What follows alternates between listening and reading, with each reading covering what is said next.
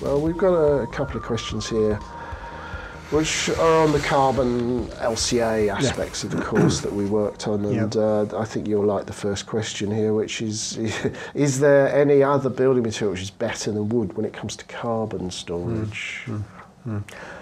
Well, I think not. Yes, I agree with you. I think that's the best one, and the reason being that, of course, that wood is basically synthesized from carbon dioxide, so it just contains carbon. It's made from carbon dioxide. Yeah.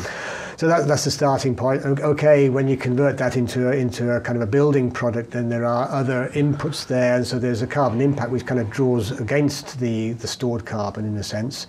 But I mean, the amount of energy that's required in the carbon impacts from that are relatively small compared to most other materials like concrete and so you're talking about emissions to do with processing compared with the carbon that's stored in the wood, which should be treated separately. Absolutely should be. I mean, so as a carbon storage, then of course wood is good for storing because it is made from carbon dioxide. Yeah. Well, there's a follow-on question to that.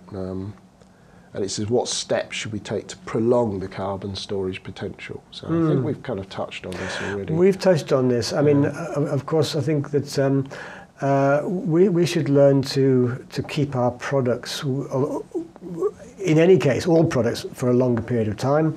But certainly wooden artefacts, wooden buildings, we should try to keep in existence for a much longer period of time, so that the carbon remains stored there, because the carbon is locked in there until that is oxidized. We've worked on this, and exactly. The flows and the stocks, and the longer something sits in a pool, what's called a carbon pool, like the built environment pool, the longer a building lasts, the more carbon gets stored. It's a bit like having a forest. And the longer the forest is around, the more will get stored in the soil. It's a similar sort of concept. Exactly. So we just extend the built environment as being kind of an extension of the forest in a way.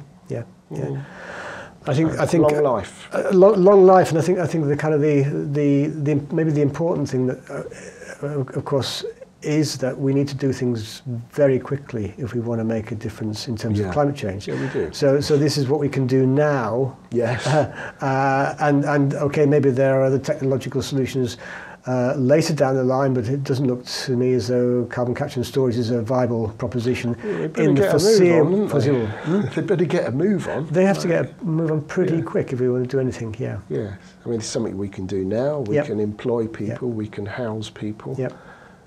Obviously, we don't exceed the capacity of forests to supply wood, but at the moment, the forests in Europe are increasing, so there is some capacity for taking more wood out of forests, but we should make better use of it when we do have it. And by prolonging the carbon also, because we are not having to, because we're using material for longer, we don't necessarily need that primary harvesting in the first place. So we're kind of getting a bit of additional benefit from the resource efficiency and perspective. The less processing, the better, because then we have lower emissions as a result. The last one, I think, I mean, you could spend the rest of the day answering this, I think, and what to consider when comparing LCA results. It's like, where do you start? The first thing I look at is who's paid for it. Because it often biases the results, I've noticed. Yes. I think, I mean, it's all down to data, isn't it?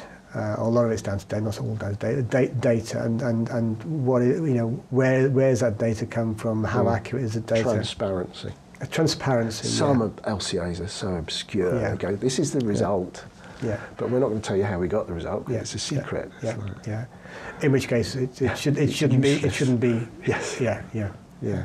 So I mean, as a kind of a methodology, fine, but the fact that it's not transparent, I think that's a problematic. Yeah, I think we were talking about an example yesterday where we were looking at a declared unit, which would be something like a kilogram or a cubic metre compared with a functional unit, and quite often people might compare declared units because it makes their product look better, whereas the obviously important way of comparing things is on the basis of function. A window, a wall, a door, a building. That's the way you should be comparing LCA results, but also you need to look at the assumptions because they always contain assumptions. Yeah. Quite often to the favour of the material that's being studied by the practitioners, being paid by the people that make the material. You need to read these things carefully and not just quote results. Yeah. Yep. Devil's in the detail. Devil is in the detail, as always. Yeah. Yes. I think we'll leave it there because otherwise... I think I agree. It's a minefield. Yeah. Okay. Thank you. Thank you.